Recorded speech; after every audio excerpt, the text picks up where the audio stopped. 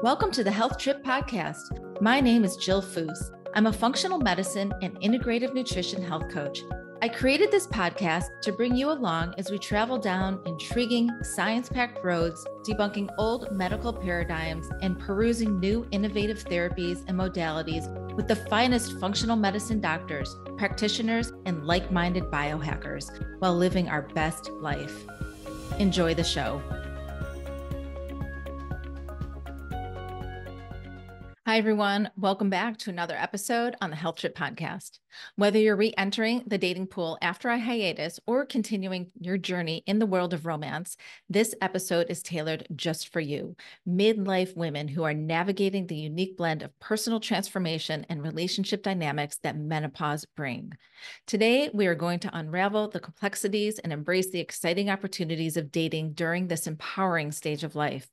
Menopause, often marked by significant physical and emotional changes such as hot flashes, vaginal dryness, low libido, weight gain, and even hair loss, also heralds a period of profound personal growth and self-awareness. It's a time when many women experience a renewed sense of freedom and confidence, incredibly attractive qualities in the dating world. We'll explore how to harness your life experiences to enrich your romantic adventures, discuss strategies to communicate your needs and desires effectively, and tackle the challenges of intimacy and vulnerability that often accompany new relationships at this stage. We'll also cover practical tips for dating platforms, ensuring safety online, and finding potential partners who share your zest for life. I'm excited to introduce my guest to you today. Her name is Bella Gandhi. She is a dating relationship expert, TEDx speaker, and founder of Smart Dating Academy, and has been featured on most national and local media outlets, including Good Morning America, The Steve Harvey Show, The Today Show, The Kelly Clarkson Show, Access, ABC, NBC, Fox, and more. After she graduated with dual degrees in finance and German from the University of Illinois, Bella worked in mergers and acquisitions for Arthur Andersen in Chicago for a year before joining her family's chemical manufacturing company, where she divided her time between Chicago and Europe, helping to expand the business. Her family went on to sell the company, and Bella had a strong feeling that her career would one day be taking a sharp turn in a very different direction. She discovered her love of matchmaking and providing dating advice. It is then that she launched the Smart Dating Academy in 2009. Smart Dating Academy has quickly become one of the nation's top date coaching firms and teaches busy, successful professionals to jumpstart their dating lives successfully. Smart Dating Academy is described by its clients like going to Harvard Business School, but for dating and relationships. Smart Dating Academy coaches become personal trainers for their clients' love lives, helping them to navigate the ever-changing world of online and in-person dating. And their coaching program is result-oriented and fun, which helps you clarify who is right for you, stop old dating patterns, and how to use technology the right way. Clients become positive and enthusiastic about dating and relationships again and find love in a really difficult time in their life, which is the transitioning of the menopause journey. Medical disclaimer before we dive in. By listening to this podcast, you agree not to use this podcast as medical advice or to make any lifestyle changes to treat any medical condition in yourself or others. Consult your own physician for any medical issues that you may be having. And this entire disclaimer also applies to any of my guests on my podcast. So sit back, open your mind, and let's dive deep into the world of dating and menopause. Hi, Bella. Hi, the Health Trip Podcast. I am so excited to be here, Jill. It's just so good to see you and hear you again. Yeah, we met a long time ago when I was going through my own separation and divorce. And we met at Fox Studio, and we were both doing back-to-back segments. And I had no idea about the dating world. So I'm really looking forward to diving into this podcast with you. We're here to talk about midlife women, menopause, and dating. I mean, you're the expert here, right? You've got the Smart Dating Academy. What are you seeing on your end? Wow. I mean, I think, as you well know, dating in midlife, when you kind of have, you're going through your 2.0, who am I now in this next and best chapter of my life? I think it can be the greatest time and it can be the greatest love that we've ever had. And I love how much focus is finally coming on to, singles in midlife over 40, 50, whatever the number is, as seen by the golden matchmaker, right? And now they're going to have the gold or the golden bachelor, and then we're going to have the golden bachelorette, right? And so everybody is talking about menopause and golden, and I'm here for all of it. And this can be the best time ever to date. And I love that you say this is the best time of our lives, or potentially could be, because menopause brings to the table a lot of challenges, a lot of physiological and emotional challenges. I mean, women are often gaining weight, they're experiencing hair thinning, hair loss, their skin doesn't look the same, they're feeling more anxious, sleep is troublesome, exercise is a challenge. Like there's a lot of challenges going on. And Oof, so, a did you, lot. yeah, when you started the Smart Dating Academy, did you even think about these things? No, of course not. Right.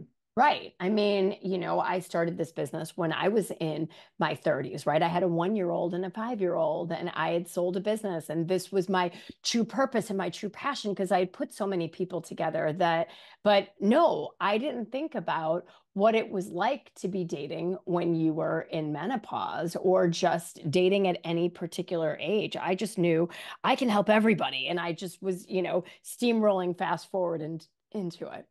Yeah. So what continues to shock you, if any, conversations do when you're speaking to your clients who are in perimenopause, menopause, postmenopause, in terms of how they're going to start on this journey of dating? It surprises me that people don't know how much help exists for them out there, right? That if your doctor isn't giving you good answers, get another doctor. If you get another doctor and if that doesn't work, find someone like you, find an expert that can help you because there is always somebody that can help you to get better, feel better, or to be better.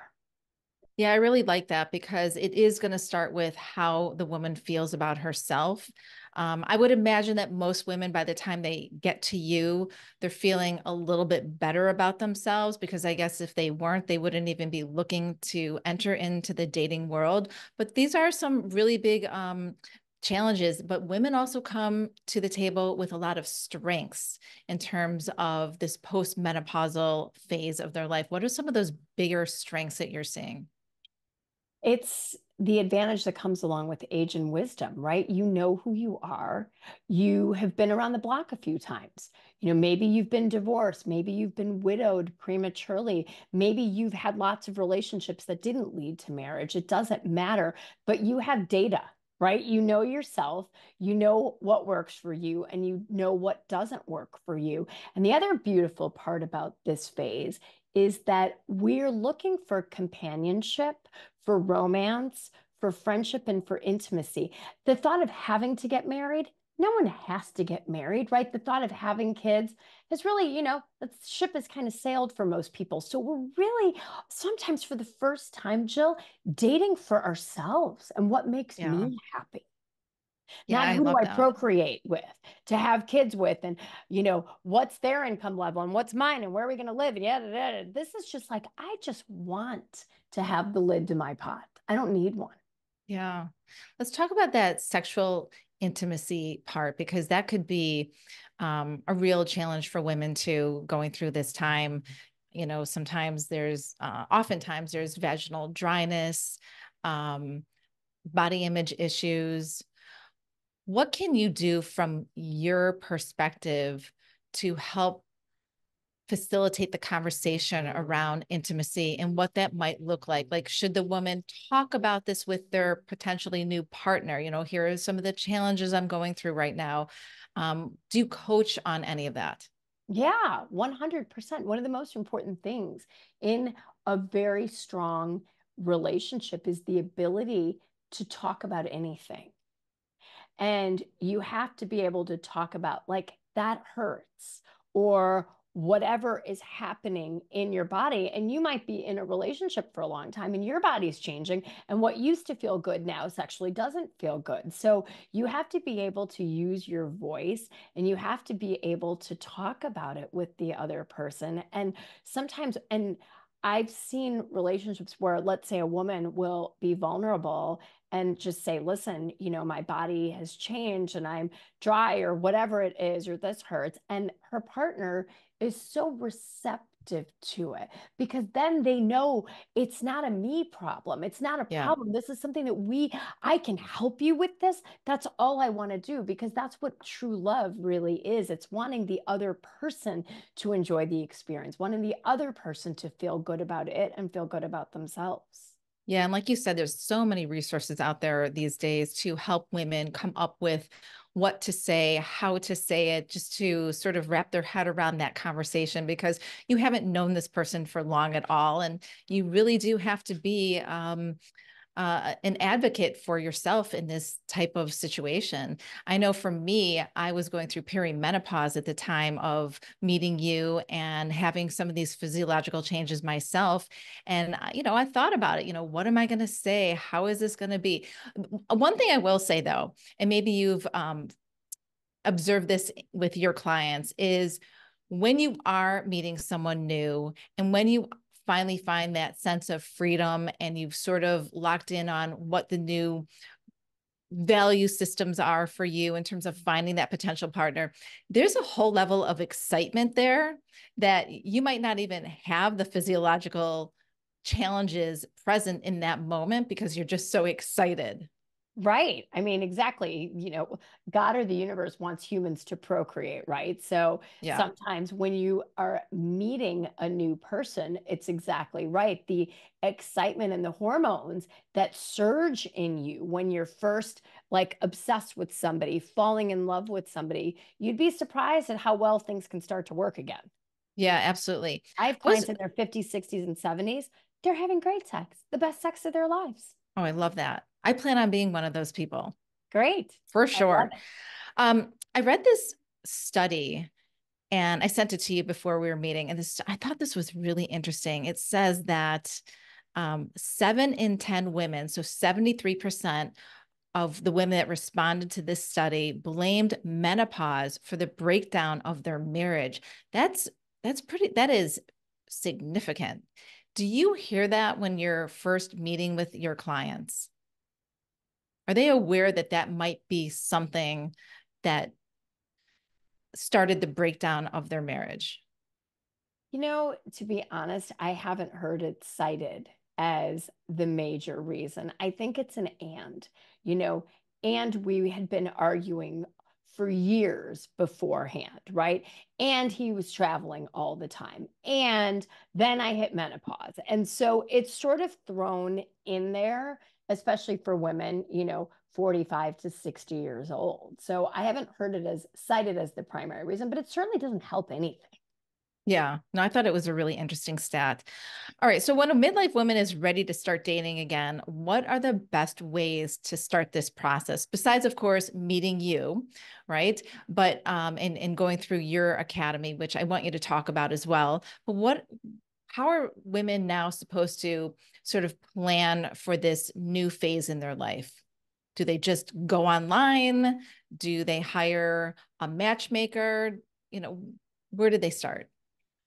I think, I mean, I am a firm believer and so passionate about what we do at Smart Dating Academy, which is really level setting the playing field. So many of our clients come out of toxic relationships that were toxic at the time, right? Or they haven't dated in 20 years because their spouse has passed and they're like, oh my God, I haven't been on a date since 1992. I don't even know how to do this. I think for me, whenever I want to do something new, I hire an expert. I'm not going to think that I'm going to go out there and do this on my own because I know why stumble and fall if I can invest in myself and invest in someone who's going to be like, this is the right path forward. I do that. So if that resonates with you, then hire somebody that can help you with this. You don't have to do this alone. 30 years ago, you had to do it alone. But now, with online dating and the proliferation of ways to meet people, and as divorce continues to happen, I think it's really smart to have somebody make sure that you don't repeat the same red flag things that you might have accepted in your prior life. How do you sell online dating to a woman who's just coming out of a 25 or 30-year marriage who hasn't been in the dating scene? It's online dating, it's the world's largest cocktail party. And that's the Mm. party that you want to be at. Is it easy? No. Is it easy to be at the world's largest cocktail party where you don't know anybody? No, but you certainly don't want to miss that. And that's the best metaphor for online dating is if you're out there dating, you come to see pretty quickly that it's possible to meet people in real life, but it's fewer and further between than it was when we were in school. So it just gets harder. It's a Talk, robust pipeline. talk about some of those exercises you do with the women, your clients, to help them wrap their head around what it is they're actually even looking for in a partner. Yeah, it's a good question, Jill. One of the things when clients first come on board with us, it's really important to me that we thoroughly understand them and the journey that they've walked. So we have a dossier of questionnaires, which I don't know if you remember, but I people, do. yeah, you fill them out and it's very much, and we go deep, like tell us about your family of origin. What was your parents' marriage like? Were they like with you? If they're still alive, how is it now? What impact did that have on you? Detailing all of your prior relationships. What drew you to this person? What worked? What didn't work? What was their responsibility? What was yours? And getting this constellation of data points so that when we first meet you for the first time, we have a really good idea of what is going to work for you and what red flags you might be willing to accept because that's what you were comfortable with in your marriage.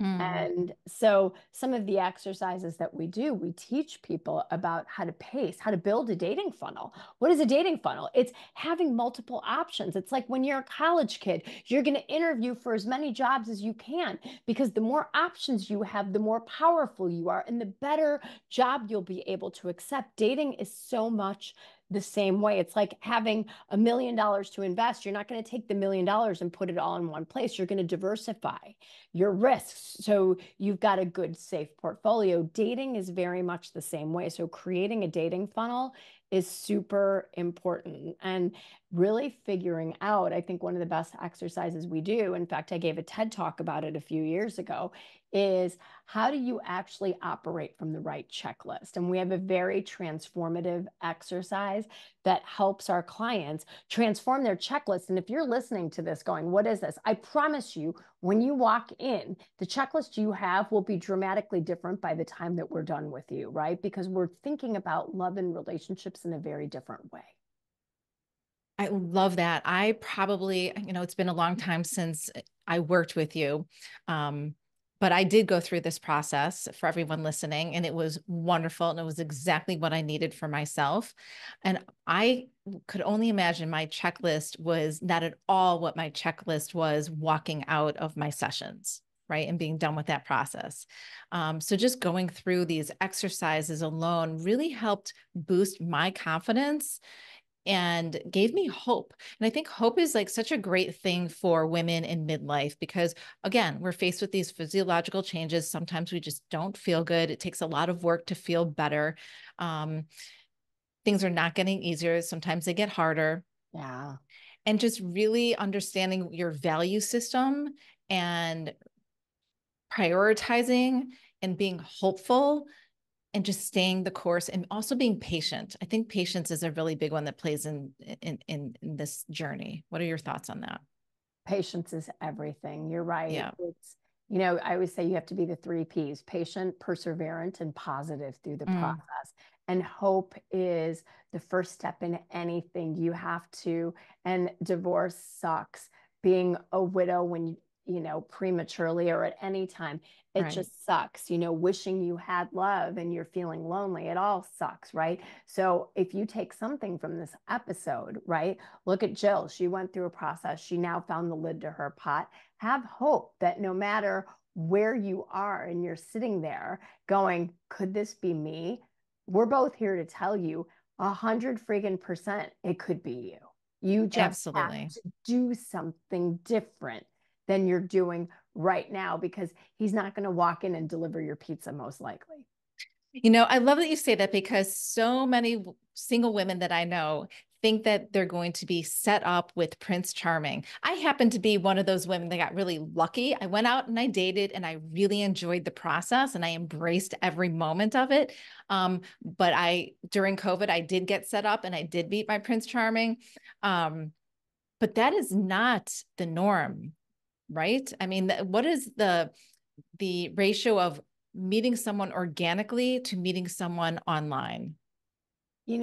There's no great data around this, unfortunately. Huh. When I first started my business 15 years ago in 2009, they were estimating that 1 in 3 marriages took place because of online dating. I think that number is vastly underestimated at this point. I mean, who doesn't know somebody that has met their partner online? Nobody at this point. Yeah. When I do speaking events, I'm like, how many of you know somebody who's met their amazing partner online? Everybody in the audience raises their hand, right? There's no stigma attached to it anymore. Right. Yeah, there used to be a stigma. Talk about that. I'm sure you've had to, talk a lot about people feeling embarrassed that they had to go online and they didn't want to be seen. And what if they went online and all of a sudden they swipe and they see like their neighbor, right? Like, what is that? It still happens. You might Really? see your ex. I've seen my clients see their ex and get matched with their ex online. I'm like, oh my God, that's so crazy. Like delete, block. Like there's all these things. I've seen people have their boss come up on their screen. It's like, oh my God, how awkward, right? So it is what it is. The only people that are going to see you are other people that are on the apps. And if you see someone you don't want to see, just block and that person goes away and then they can't see you either. So don't be nervous about getting online. Be nervous about not having a plan and somebody to help you with it. Once you have that, you can crush online dating, but don't try to do it on your own. It can feel like somebody dropped you into the middle of the Atlantic Ocean at midnight with no life vest on. You might be able to swim, but it's not going to feel very good. Talk about some of the planning that goes into place from your program and how you prepare women to be more efficient, safe, and really understand what red flags to look for. Yeah, I mean, we, are very safety conscious and we want our clients to not only stay safe while dating, but not end up in relationships that give you paper cuts or, just break your heart. So I think when you're thinking about getting out there, if you haven't online dated, number one, call me, we'll keep you safe. But if you don't, do things like always meet in a place that you get yourself to. Nobody comes to your house to pick you up, not on a second date or a third date either. This person is a stranger. Just because you have one good date doesn't mean you give them your address and get in their car. You don't know this person. Always get yourself to the date. Always meet at a place that you're comfortable with. Do not go back to somebody's house after the second or the third date. I don't want anybody chopped up into 1,000 pieces. You don't know this person. You feel like you know this person. You've maybe spent a cumulative 4 to 6 hours with that person. Let me put that into perspective for you ladies. That's not even Monday at work. It's good. That's a good analogy. I like that. You're Right? right. You're right. Yeah, you probably wouldn't invite someone to your house that you met on Monday at work just for the heck of it to come over alone for a bottle of wine. No, you Yeah. wouldn't, right? You want to keep yourself safe. Get a Google Voice number, voice.google.com. It gives you a free internet-based phone number that is a fake phone number. Google your own cell phone number, ladies. See if you're Googleable by your cell phone. You'd be shocked at how many people are. Oh, I never even thought of that. Yeah. Yeah, you give somebody your cell phone number, they can know where you live. They can know about your divorce, right? All of a sudden, it's like, oh my God, are you kidding me? One of the things that I thought I was being so safe about was because on the apps, you're using a text-based um, system. And so I would always make them FaceTime me so I could see and make sure they were who they were. And Yeah. also, it made me more comfortable going to a place and meeting someone for the first time. So that was one strategy, but now you're saying not to give out your phone number. So what's another strategy so that you can make sure that the person you're texting with is actually who they say they are? Great question. COVID was terrible for every reason in the world, except that you got set up during COVID. And Mhm. the dating apps all incorporated video into the apps now. So you don't Mm. have to give anybody your number. If you're on Match or Bumble or whatever, you can do a FaceTime within the app. Oh, It's I amazing. love that. Yes, it is. And I'll tell you what, it avoids a heck of a lot of disappointing dates because if somebody's photos were 40 pounds ago or five teeth ago, you're going to see that if you FaceTime them. Oh, that's genius. I absolutely love that. Another thing I used to do is make them give me a picture of their front and back of their license. And I would give it to a friend of mine. And I would say, this is who I'm going on a date with. This is where I'm going. This is what time I'm going. And I should be home around this time. It was just sort of like a security thing. Maybe it was a little overboard, but what are your thoughts on doing something like that? I think that that might kind of make someone go, oh, I mean, if somebody will give you their license Yeah, front and they did. that's great, right? And I think men realize that the biggest threat in the world to women are men, right? Yes. Yeah. So I think guys are a lot more willing to accept these things, right? We want to know their last names. Heck, if somebody gives you their driver's license front and back, great. If not, at least get their first and last name, do a Google search of them. Typically, bad stuff comes up on page one. And again, even if you've got this guy's driver's license and his number, you get in a car with him, doesn't matter. Game Right. over. Game Right. over. Absolutely. So play the game safely. Keep yourself safe. Nobody needs to come over and pick you up. And if a guy offers to come over and pick you up, that's lovely because women, we love chivalry. Just say, thank you so much. That's so kind of you. I'm actually fine getting myself there, but I so appreciate it. Right? Most guys will understand that. If they get on you about what do you think I am, some sort of a rapist? Why don't you want me to pick you up? That is a giant red flag. Yeah. Yeah. Uh, I didn't until right now. Right, right, right. Totally. What about paying? Do you recommend splitting the bill, whether it's just drinks, coffee, tea, a smoothie, dinner? Do you recommend that, or do you recommend that you still allow the man to pay for you, which is super old school in my book? I mean, always offer to pay. If they say no, let me get it, let them get it, right? But offer. Yeah. Yeah, I like that.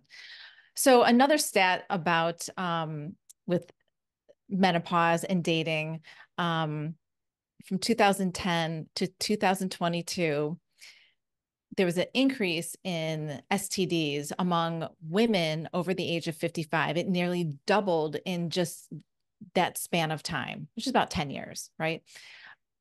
Do you have a conversation with women on how to protect themselves? I mean, for sure, they're not going to get pregnant, right? So we're not worried about a pregnancy, but there is a rise, and they're just behind young people in terms of the quantity of STDs over 55-year-old women are getting.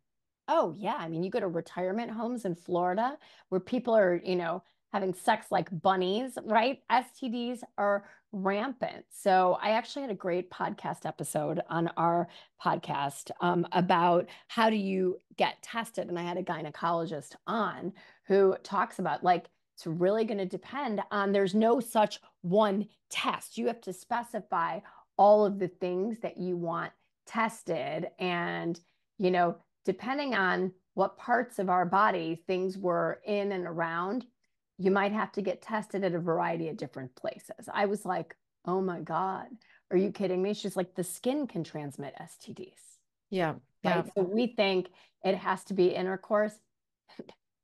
Think again. yeah.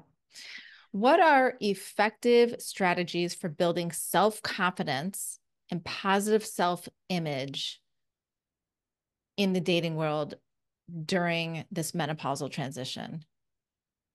Look, I think build a great team around you that's going to help you with that. Maybe it's your siblings, maybe it's your friends. Like you need people that are going to elevate you and inspire you to do this, right? Hire somebody, like I'm saying. But I think that it's so important when we talk about our own self-esteem. And if you still feel like, oh my God, I have no confidence, get yourself back into therapy. We're constant works in progress, right? Therapy doesn't end at a certain point. It doesn't have to. And sometimes we go back into it. Maybe it's a group, maybe it's a post-divorce group, a support group. Like you know inside what you need. Go seek out that kind of support in order to start building your self-esteem. And I'm a big believer. I mean, people will come to me, menopausal women, like, oh my God, my belly, and I've gained 10 pounds or 20 pounds or 30 pounds, and I feel like a tube of toothpaste. Whatever it is, I promise you, look around. Is it only, young size 0, 20-year-olds that are in relationships? No, people of all shapes and all sizes are holding hands with each other out in public. When you go to restaurants, you don't need to look any certain way, and you don't need to think that you have to look like the 18 or 28-year-old version of you. You are beautiful as you are right now. And if there's things that you want to change about yourself, then go out and seek that kind of help. Seek those kind of professionals that can help you get better at that. Yeah, this is something I often talk about with my clients from a health coaching perspective is building your healthcare team. And I never actually really thought of a dating coach as part of the healthcare team, but you know what? I am adding that to my list because we Absolutely. do need experts in all these different fields. We need the expert in, maybe it's physical therapy at the time, maybe it's a psychiatrist at the time, maybe it's someone who specializes in HIIT training and strength training, right? There's so many ways to build your team. It can get costly though. So that could be one barrier. However, there's a lot of things people can do in terms of a lifestyle intervention that don't cost anything, right? Resetting your circadian rhythm and getting that sleep, getting that early morning sunlight, getting to bed on time, prioritizing sleep to make you feel better about yourself the next day, being more productive, eating healthy whole foods. I mean, you don't need to see anyone to know that just pick foods that don't come in boxes and bags. But there's many things out there. What are some other things you can think of from a dating perspective if people don't have the funds right now to hire a specific coach or academy like yourself? What could they do? With regards to just feeling better about themselves? Yeah, just preparing themselves for dating. Yeah, I think put yourself in the best frame of mind that you can, right? Be hopeful. Do the things that are scientifically proven beyond the shadow of a doubt to get you in a better headspace. Move your body every single day. Get sunlight every single day. And if this sounds hackneyed and like, oh, roll your eyes, I've heard this again. Are you doing it? Are you doing it? You can hear it. Knowledge is not power, execution is power, right? Are you doing the things? Are you helping others on a daily basis? Are you loving others? When we give, we are happier.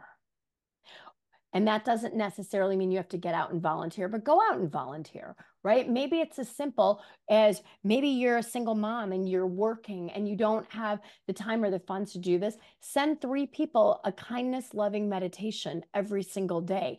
They will feel that vibration and you will feel like I'm sending love and peace and safety to this person through my thoughts. All of these things will make you feel better about yourself. Yeah, I love that. That's beautiful. I love that.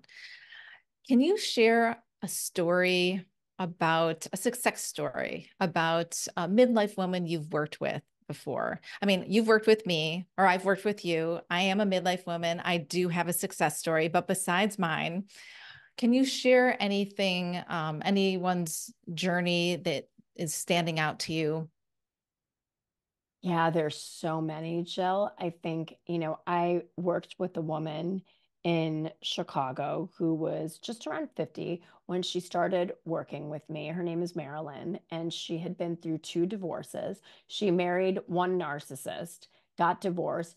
The second one was first worse than the first.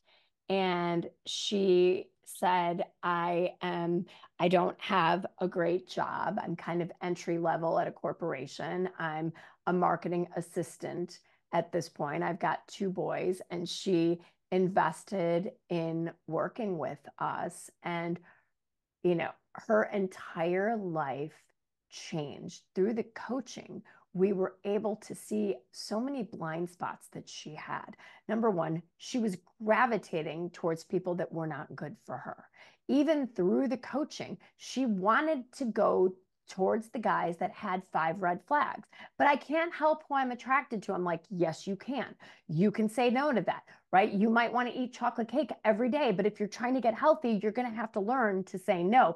That guy is your chocolate cake or your heroin. Say no, because it's not going to make you feel good. And so we started working on her picker. She wanted to improve her style. We helped her to start to dress for the kinds of guys she wanted to date, Mm. dress for the jobs that she wanted to have.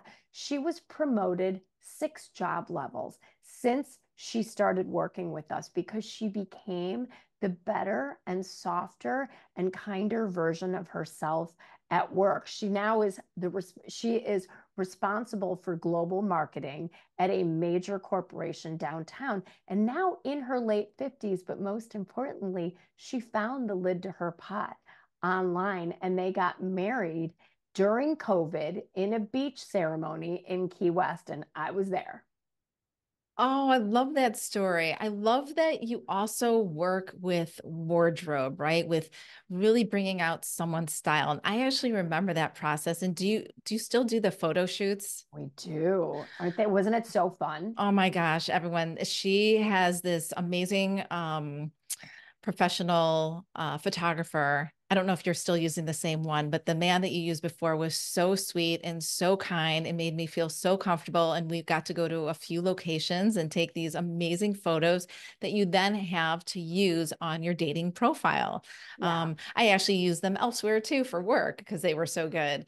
But that was one amazing exercise for me, seeing myself in these pictures dressed a certain way, just the whole vision of that and connecting with that and thinking, you know what, I get to create this whole next part of my journey in life. And this is part of it, how I look. Like my hair, okay? Let's take that for an example. When I met you, I had straight hair.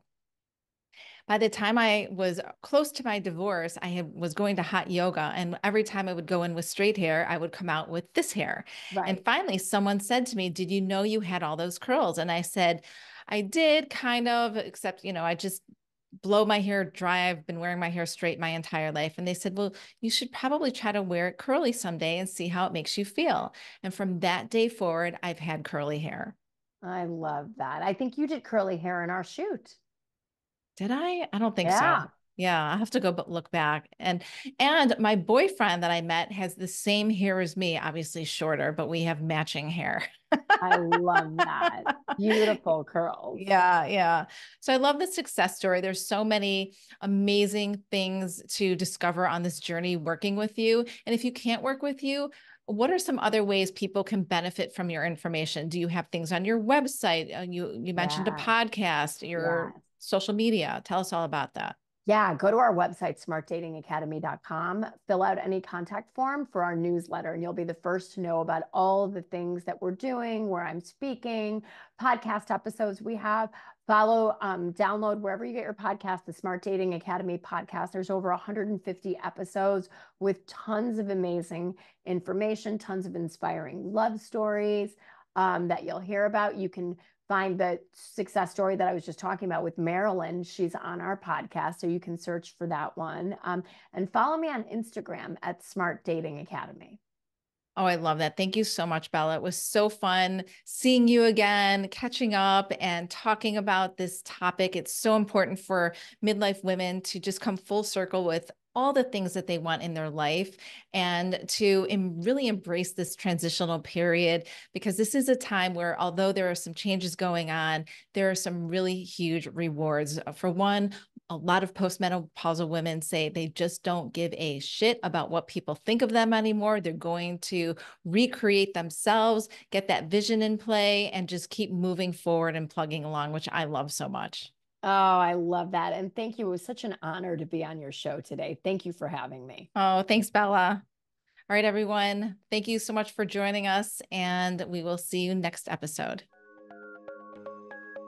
Thank you for joining me. I hope you enjoyed the podcast. Lifestyle changes can be hard and overwhelming to make.